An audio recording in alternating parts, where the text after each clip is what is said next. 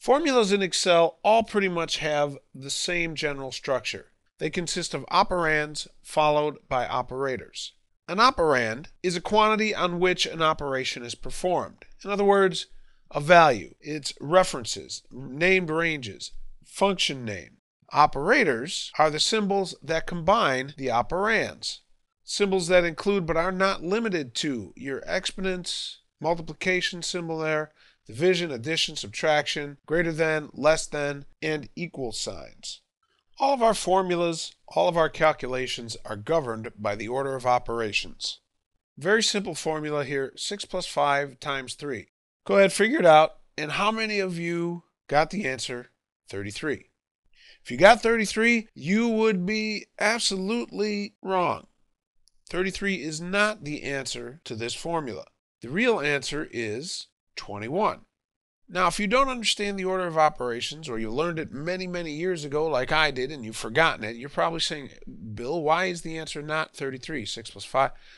The order of operations requires us to perform calculations in multiplication first. So, when we look at this, the first part of the equation that we have to perform is 5 times 3. 5 times 3, 15. Then we add the 6, 15 plus 6 equals 21. The order of operations will also state that if we put a certain part of the equation in parentheses, like we have here, that will take precedence over the multiplication. That will be performed first. So if we write the formula this way, 6 plus 5 is performed first, so 6 plus 5 is 11 times 3. That gives us the answer 33. So let's take a closer look at that order of operations. The order of operations is things in parentheses are performed first, followed by exponents, multiplication, division, addition, and subtraction. Now, if you have a hard time remembering that, I'm going to give you a great mnemonic device that I learned way long time ago, many years ago in elementary school, and that is, please excuse my dear Aunt Sally. Parentheses, exponents, multiplication, division, addition, and subtraction. Now, having said that, I also want you to take note, when you're talking about multiplication and division are given the same importance in the order of operations. They are calculated in order from left to right. Also, addition and subtraction are given the same importance and are also calculated in order from left to right. And I'm going to have some examples of this, so if you don't understand exactly what we're talking about, hang in there with me. We're going to get to that in just a second. In this example, 8 divided by 2 times 3, remember we said our multiplication and our division share the same importance, so it doesn't matter which order they come in. They will be performed in the order from left to right. So this one, it's 8 divided by 2, that's 4 times 3. My answer is 12. Let's take a look at another one. In this example, we see 5 minus 3 plus 5 times 2.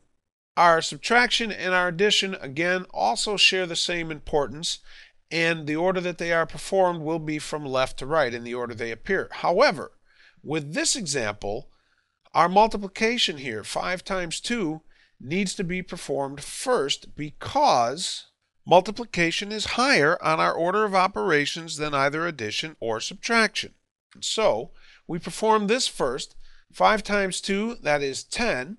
And then we'll go back here. So 5 minus 3 is 2 plus 10. Our answer is 12. In our next example, we'll see that we have a calculation in parentheses. And like we said, in our order of operations, parentheses comes first. So first thing we need to do is 12 divided by 3. That gives us 4. Then multiplication is first. We don't see anything else that's going to cause us to change our order.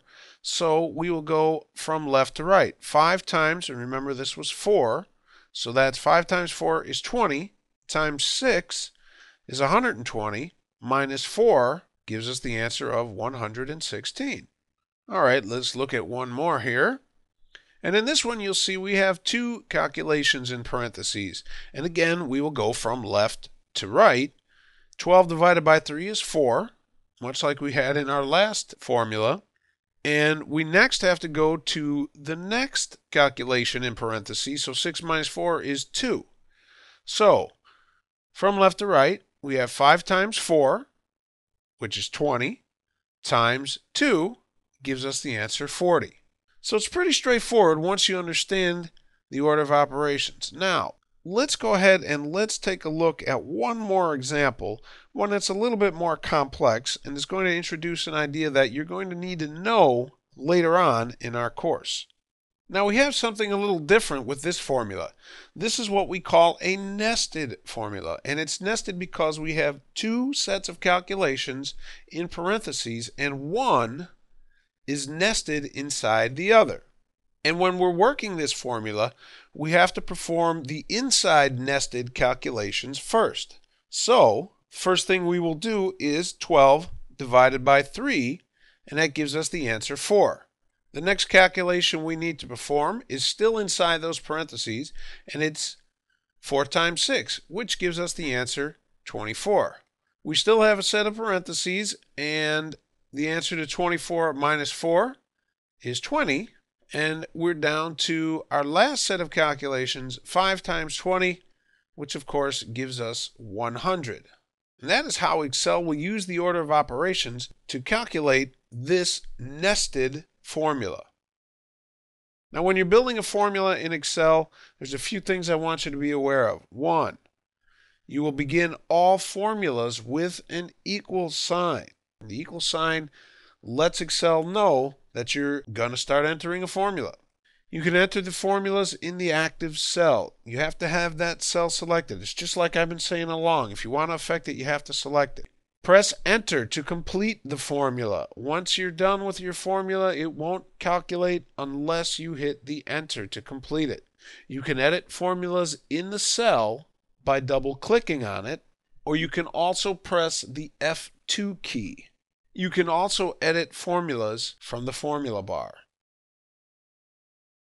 Here's a very simple expense worksheet that I've created in Excel, and we want to total up how much we spent for the first quarter. So I'm going to click here in cell E2. This is where I want my totals to be. This is where I'm going to write my formula.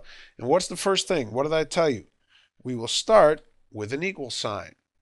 Then we will go ahead, we can put in our first number, 875 plus 875.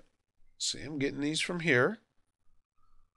Plus 875. And when I hit enter, it gives me the answer 2625. And in fact, let's go ahead and let's do the whole column. Format that in the accounting style. Now, when that cell is selected, I want you to look up here. Here's our formula in the formula bar. If I want to edit this formula, I can double click on the cell. See that? It opens it up here, and I can click, or I can use, you can't see my fingers, but I'm using my arrow keys to go back and forth. I can also at any time edit my formula in here. And again, you can't see my hands, but trust me, the F2 key on top of your keyboard, I'm clicking that, and again, it opens up that formula for me. Now that was a very simple, basic formula. We created it entering in the values that we wanted to add. A value is just that. It's a specific value that you use in your formula. And quite honestly, the way we wrote that formula, if we were going to do all of our calculations that way, we'd be better off sitting here with a calculator and just typing the numbers in. Excel is much more efficient than that, and we're going to go ahead and do that next. We're going to take a look at another worksheet and put in another formula.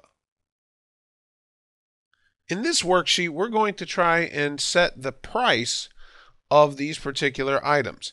This column has how much the item cost us, and we're going to write a formula here that will calculate how much our price is, what we're going to sell them for. So what we want to do is, again, start with that equal sign, but instead of using the value, which in this case would be $2.15, we're going to use a reference.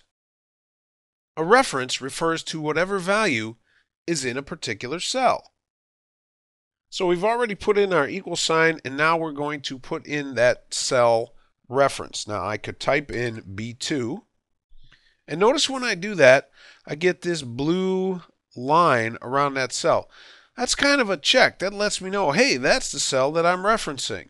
But if you don't like the type, I can also do it this way. I can simply click on that cell, and it also creates that reference to that cell. And you see I get the little flashing, I like to call it the dancing ants around that cell. That's creating that reference. So our formula now references this cell. So we're going to say equals B2, and we're going to multiply times 2, and let's add. So we're going to double our profits here, double our cost, and add a little bit more. Let's say $2.50 per item, which gives us the grand total of $6.80. Now, when I go ahead and click on that again, we see there's my formula, B2, that cell reference, times 2 plus 2.5. Now, the benefit of doing that is, if I go ahead, I click in here, and let's say that this value changes. Let's say the cost went up. We'll make that, instead of 215, let's say it went up to 283. When that changes, it automatically changed this because it wasn't set on a hard value, it was set on this reference. Whereas with our other formula, if one of these changes, let's say the landlord upped my rent, that still registers it as if it were $8.75. So you want to use those references wherever you can. And if you remember, and this is one of the great things, remember back from an earlier lesson when we talked about using that autofill, click on my little fill handle here, double click, and it copied my formula down and did all those calculations for me very quickly.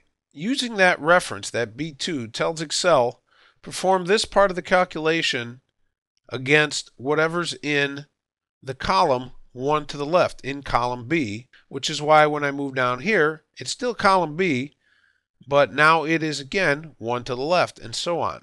Now watch what happens if I go ahead and I copy this formula, and I'm going to copy this way and paste over here. See that? It still thinks you're only going over one cell, because that's what the formula was. Take the value in 1 to the left of me, multiply it times 2 plus 2.5. But that's not to say that I can't do this, because now I started it here and we told it, now go ahead and use the value 2 to the left. And if I copy it here and paste it here, same thing, 2 to the left. And that's your basics of using references in Excel. Let's go ahead and let's go back here and let's rewrite our formula here. In fact, let's just get rid of all of this and tell it equals this plus this plus this. And notice how it changes colors. That's kind of cool. I like that. It really makes it stand out so you really know what you're looking at. And now, see that my rent went up, didn't it? And if I change this back to $8.75, it'll go back down. Although the odds of my rent actually going back down are probably slim to none, but hey, I can dream, can't I? One more time, just so you don't forget, please remember to start your formulas with an equal sign. Thanks for watching. For more information regarding our training videos, please visit www.trainsignal.com.